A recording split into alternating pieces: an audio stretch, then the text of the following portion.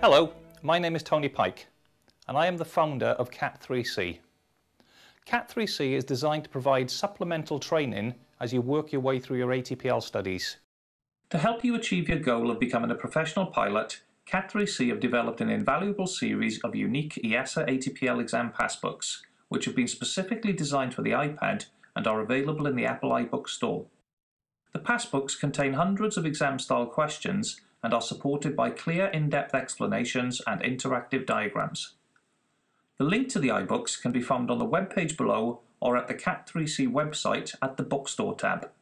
Additionally, we currently deliver 3-day classroom-based general navigation courses and will also be providing future interactive online training sessions, plus a range of pre-recorded video seminars. More information on our online sessions and our 3-day UK-based classroom training courses can be found at our website www.cat3c.com. But for now, sit back and enjoy this QEV.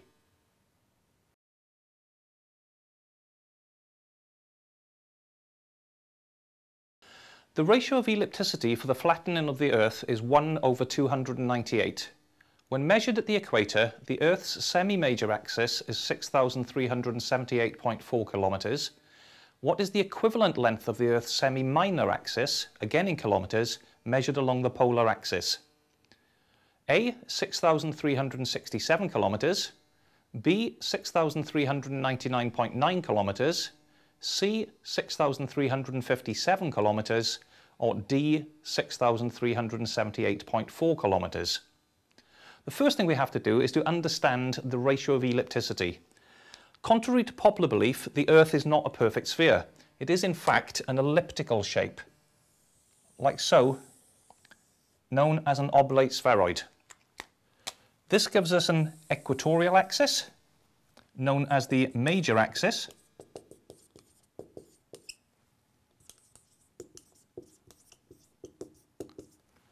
and a vertical polar axis,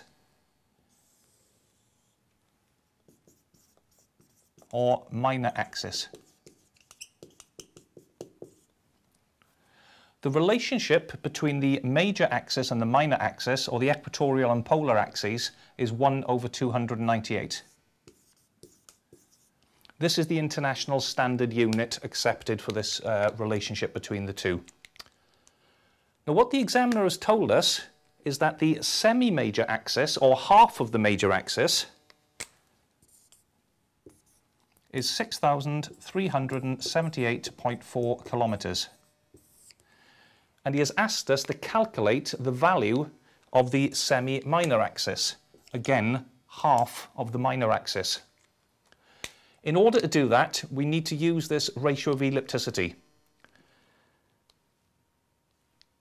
The formula we will use is semi-minor axis, abbreviated to SMI, is equal to semi-major axis, abbreviated to SMA, minus the semi-major axis divided by 298. We know the value of the semi-major axis is 6,378.4. So to find the semi-minor axis, we have to subtract from that 6,378.4 divided by 298.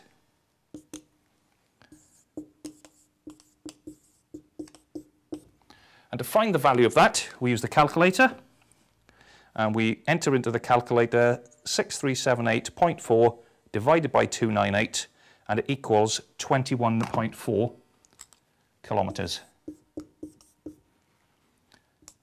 Subtract 21.4 from 6378.4 and it gives us 6357.0 kilometres.